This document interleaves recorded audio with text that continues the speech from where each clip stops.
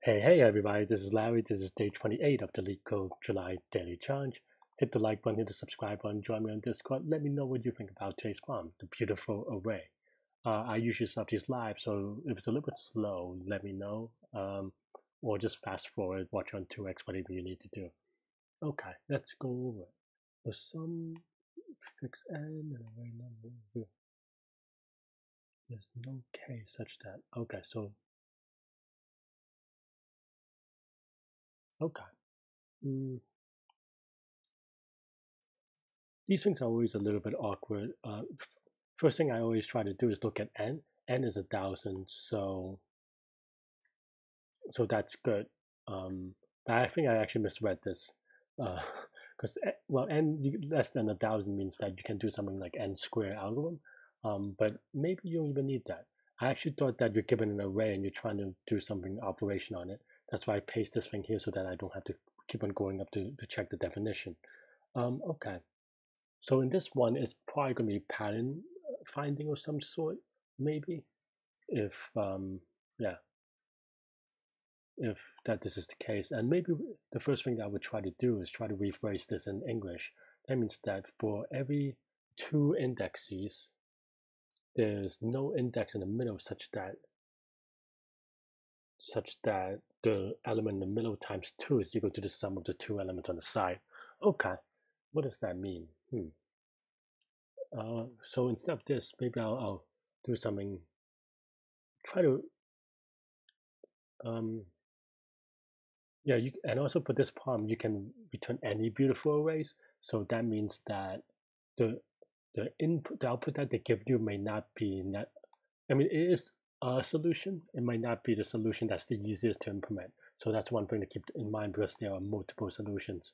And this is more of a competitive programming style problem, but we'll play around with it. And for that, I'm going to try to generate small n's to kind of figure out what that means. Maybe for n equals to 1, I guess it's just 1. N is equal to 2 is also trivial, doesn't really matter. But n equals to 3, maybe it starts getting interesting because you have 1, 2, 3 is no good because 1 plus 3 is equal to 2. So then you have to put this here. And immediately the thing that I am thinking about is that there is some kind of parity thing. Maybe we could, and what I mean by that is maybe we could put some order odd numbers together or something like that, but maybe that doesn't quite work. But this is a satisfactory answer, but it's not only answer, right? Because you can also have, well, if nothing else, just the reverse of this. So yeah, so maybe that is the only, no, you can have more. You can have like 3, 1, 2, for example, right? So there are actually a lot of possible answers for 3. For 4, you have 1, 2, 3, and then 4. Does this work? I guess this works. I don't think this generalizes in that if you try to do 6, you cannot do something like that because, well, 2 plus 6 is equal to 4 times 2. So, and also 1 plus 5 is equal to 3 times 2. But I think I immediately see some kind of recursive type thing that I have to kind of play around with a little bit more, right? Because, okay, so instead of putting 5 here, we want to put 5 in the middle, right? Okay, maybe that's fine.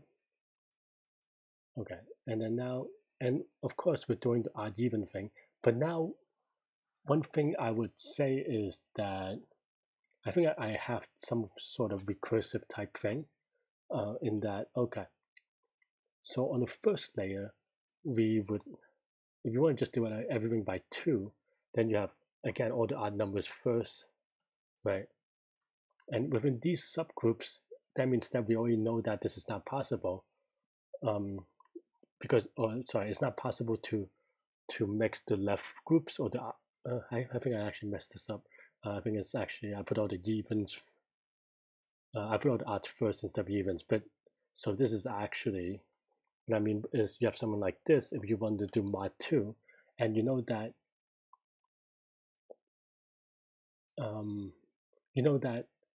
if I is in the left and j is in the right, there's no possible solution, or there's no possible k because they just have a different parity, right?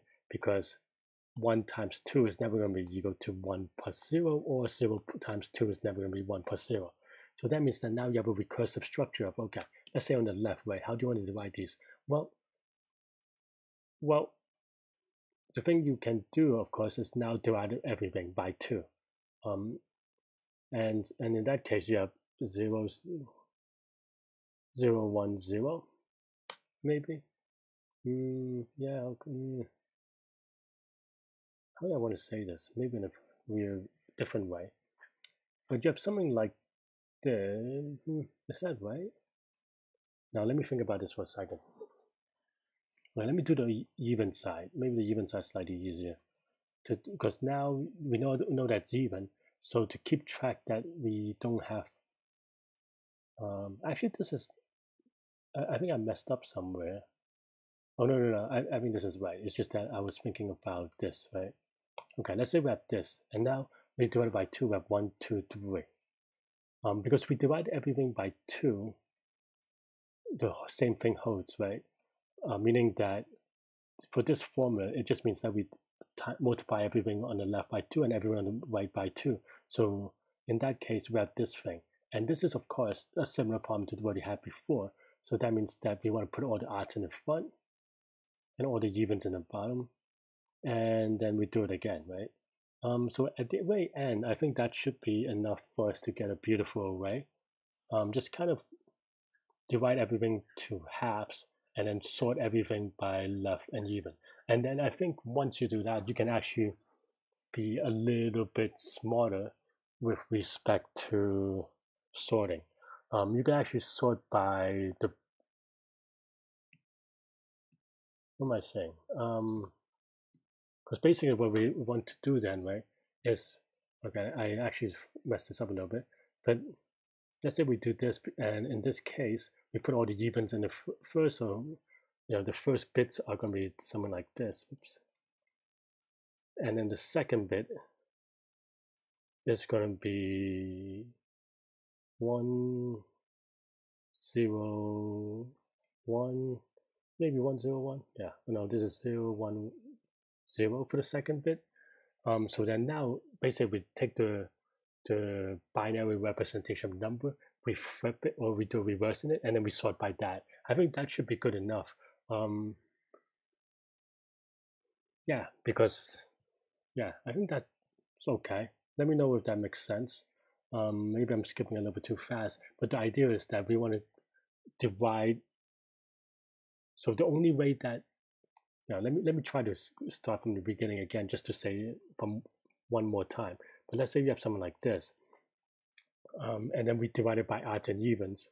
If we put the evens first, so we have this thing actually. We know that, we know that it's not possible. If I is in the left and j is in the right, it is not possible because there's no possible way, because if you add I and j, or nums of I plus nums of j, you get an odd number, but every number in between I and j times 2 is going to be an even number, right? So that's not going to be possible. Okay, so that means that the only way that this thing can be violated is if we look at within the left and the right, right? And in that case, you can, for all purposes, just divide and conquer. And then let's say you have this, and then you can do it by 2, because you can just think of that as multiplying everything here by 2. So then you have 1, 2, 3. And again, you have the same issue of, okay, now we have that. So then now we have to divide by that. Okay, so all that being said, I think that should be good enough for me to get an implementation, which is that we do the bit operation and then we sort it by reverse. So okay, so let's generate all the numbers. Okay, numbers is equal to x for x in range of n. Okay, x plus 1 then, right?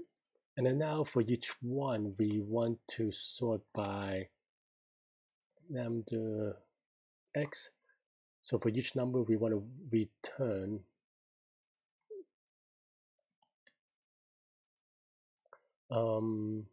let's just go calculate x, which is what did we say it was? Let's just say least significant bit order. I don't know if this is the right naming for it, but it just basically let us get the least significant bit order and then sort by that.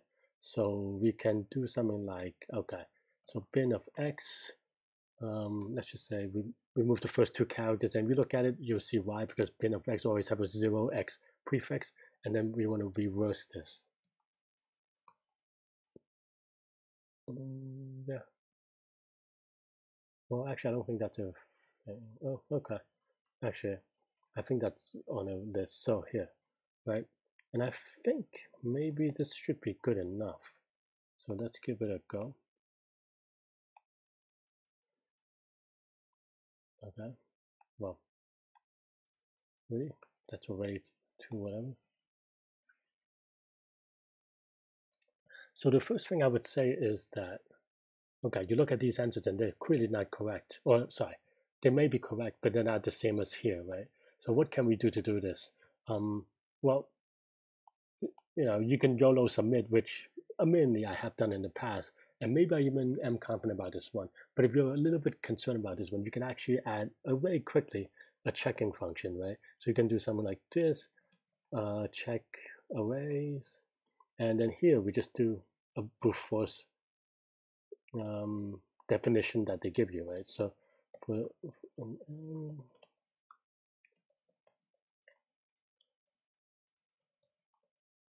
I plus 1 and for k is in range of I plus 1, j is good. If okay times 2 is equal to,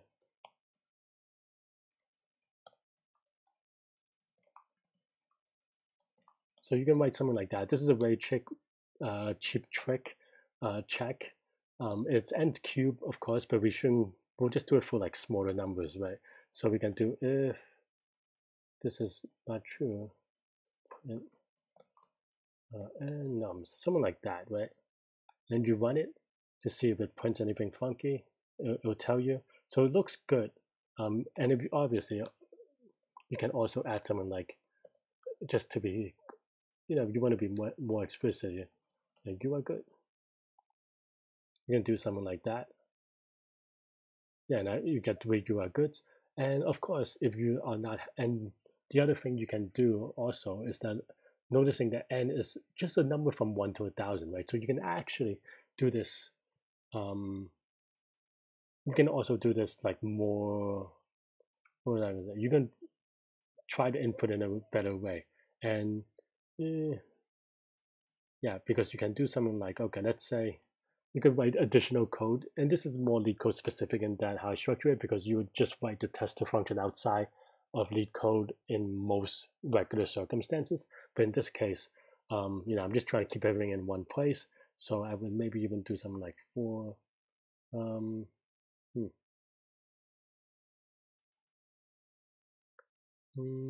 let's just say for x is in range of from 1 to 20, say, right? So then you could do nums is equal to, yeah, and this part may be a little bit awkward, to be fair, but you can just rewrite the code a little bit. I mean, for this problem, maybe I would have restructured the code so that's a little bit clear, different, but it's too late. So yeah,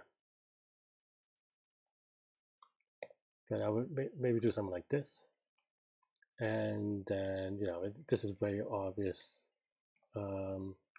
We just do the same, maybe a little delicious copy and paste, and then if check of k, oops, yeah, check of,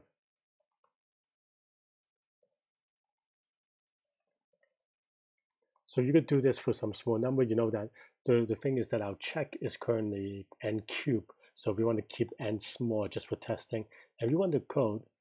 Ideally, you will not get anything, but and this gives us more confidence as what this code does, even though you'll probably just remove this afterwards. But now that we're confident for something like that, then we can start. Yeah, and then the other thing is just maybe test the bounds to see if it's fast enough, and or maybe your program crashed for some reason.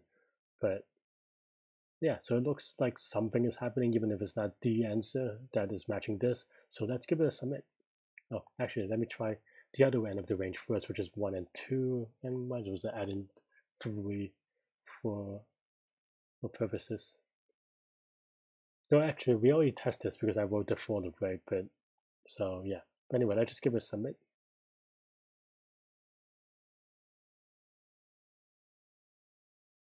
And this is good. Of course, if you, for this particular code, I actually think I wrote it a little bit the opposite of the shortest code. I know that people think those people who write very short code, it looks like they're smart because they're able to write in short. But I'm trying to impart some wisdom here. You can obviously just remove this if you want to keep it short. And now that I implemented this, you can also obviously just put it in line to something like this. I don't find that to be that impressive, to be honest. And you can even do something like, just have this. You sort it by, something like that. Oops.